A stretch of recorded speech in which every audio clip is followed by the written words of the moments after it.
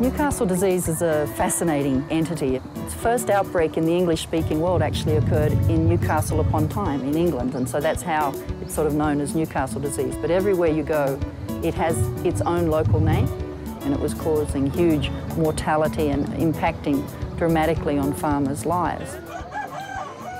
Ugonjwa wa kideri au mdondo huwa unaanza kuku kutuna mabawa, wanavaa koti tunasema kwa Kiswahili.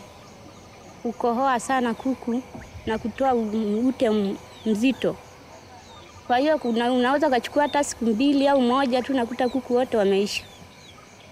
Mimi nilikuwa najisikia vibaya nikiona kuku wangu wanaisha hivyo. Nikawa nafikiria nifanyeje, natafuta kila aina ya njia ya dawa sipati. Na watakuwa tayari katika ufadhili wa mradi ambao utashughulikia lishe ya watoto. It's a vaccine that could cope with village conditions where we don't always have refrigeration, and also a vaccine that was safe enough to be able to give to birds of all ages. So it goes from the lab out through the provinces and districts, and it's finally administered by community vaccinators who are able to receive a small fee for administering the vaccine to the farmers' birds.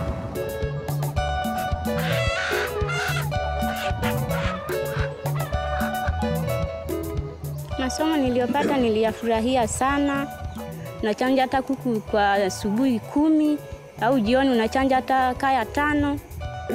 Ash is a very special lady. She is our star vaccinator. I think in the last campaign in May, she vaccinated 1,500 birds. Hakuna dawa wala kinga wakati huo ilikuwa hakuna. Lakini kwa sasa hivi tumepata kinga, kuku wanaendelea vizuri, tunashukuru Mungu. Poultry meat and eggs are really fantastic sources of high quality nutrients. Tulikuwa hatuwapi vyakula vinavyotokana na mayai na zao la kuku kama mayai, na matokeo yake matumbo yalikuwa yanakuwa makubwa. Sasa baada ya kupata mafunzo tukawa tumeona umuhimu wa kuelimisha wakina mama juu ya lishe bora kwa watoto. Kwa hiyo hilo tatizo liliisha. One special thing about village poultry is that they're often the only livestock that women have some say over, some control over in their life. And so being able to give them some certainty about their assets is really quite transformational. Kuku nawafuga ni kuku wanipa faida ya kula mayai, mboga za haraka, ngine nauza, nasomesha watoto. Nani anifanyia hili swali hapa? Nani anifanyia hili swali? Nimeshabadilisha na mbuzi kwa muda huu wa 4 kwa awamu hii ya chanjo ya mwezi wa 5. Once we had that model, AusAid then agreed to fund the expansion of the work.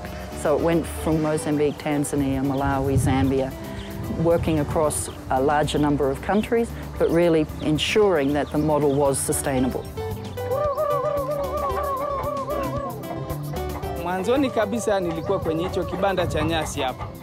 Hata nyumba nilikuwa sijajenga, nilikuwa nakaa kwenye tembe. Lakini baada ya mafanikio ya hii miaka 3, nimeweza kujenga haya mabanda ya kuku.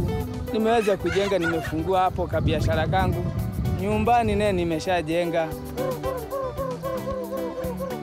IPTC watu zaidi ya 5 wananiuliza juu ya ufugaji wa kuku na ni nini siri ya mafanikio.